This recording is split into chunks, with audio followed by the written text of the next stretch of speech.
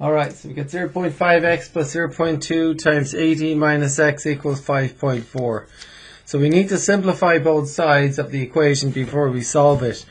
And we've got to multiply this 0.2 in against the 18 and then multiply it with the negative x. So it's 0.2 times 18 and then 0.2 times negative x. Now 0.2 times 18, let's do that over here. 18, 0.2, right? Multiply, okay? 2 times 8, 16, carry 1. 2 times 1 is 2 and 1 is 3. There's one decimal place in the multiplication, so there should be 1 in the answer. So that is 3.6. 0.2 times 18 is 3.6, right? Now 0.2 times negative x is negative 0.2x, okay? So that's the first step.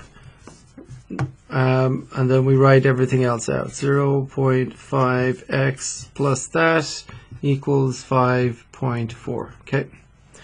Now, we keep going until we've simplified both sides of the equation before we start adding and subtracting and dividing both sides.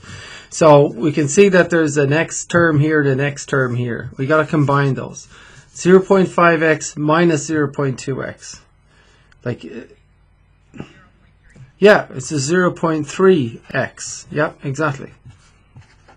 We just combine those. Yeah. Awesome. Yeah. At this point, we can't add. These are not like terms. That's an x term. That's an over. We can't add them. So this side has been simplified. It's time to start solving the equation.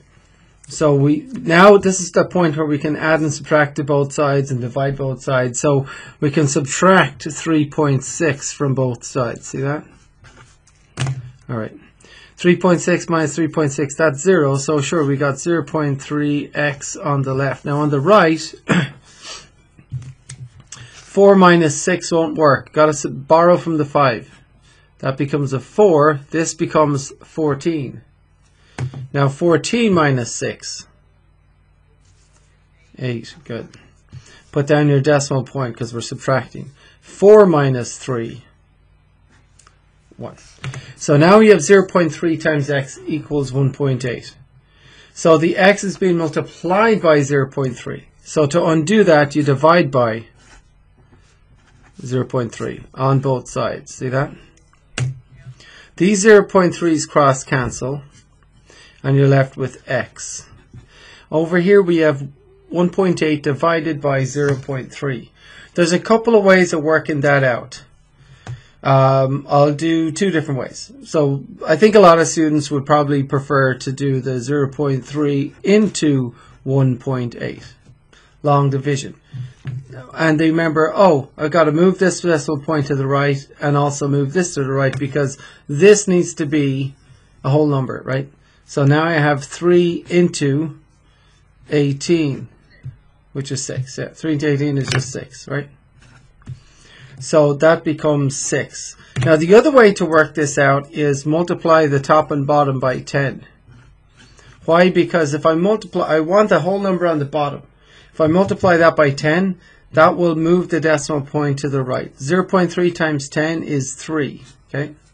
So this becomes 3 on the bottom.